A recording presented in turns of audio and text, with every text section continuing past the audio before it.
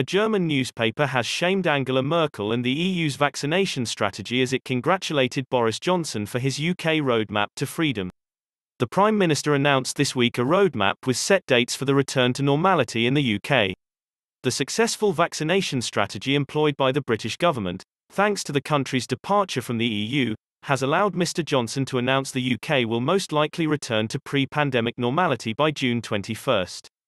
The news has sparked the envy of Europeans across the Brussels bloc, with German Daily Bild blasting Angela Merkel over her failure to secure the same results for her citizens. The newspaper sent an extraordinary message to Britain in a frank open letter published on Tuesday. They said, "Dear British, we envy you. Simply happy."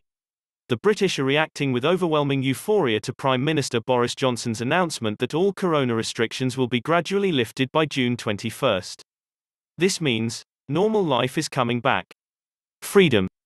The paper acknowledged Britain's heroic efforts in the procurement and deployment of coronavirus vaccines.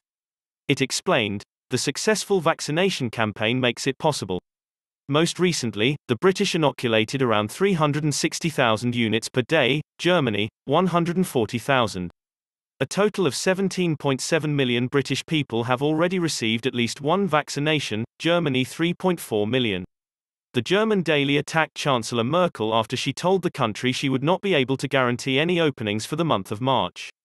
Mrs. Merkel warned new mutations of the virus currently spreading in Germany mean the government cannot afford to promise large openings in March only to shut the country down again a few weeks later. The newspaper wrote, in plain language, the Chancellery does not want any large openings in March. And this even though the Robert Koch Institute, RKI, has come to encouraging findings in a new step-by-step plan paper. The RKI experts rate the risk of infection in primary schools and restaurants as moderate, in retail and hotels as low. If the Chancellery has its way, this would change little about the lockdown, for an indefinite period of time. Germany, like the rest of the EU, has seen its vaccination efforts affected by a cut in vaccine supplies by AstraZeneca.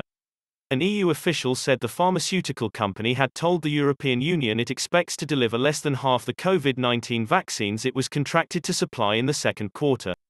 The expected shortfall follows a big reduction in supplies in the first quarter and could hit the EU's ability to meet its target of vaccinating 70% of adults by summer. AstraZeneca did not deny the claims, but a statement late in the day said the company was striving to increase productivity to deliver the promised 180 million doses. Under the EU contract leaked last week, AstraZeneca committed to producing vaccines for the bloc at 2 plants in the United Kingdom, one in Belgium and one in the Netherlands. However, the company is not currently exporting vaccines made in the United Kingdom, in line with its separate contract with the British government.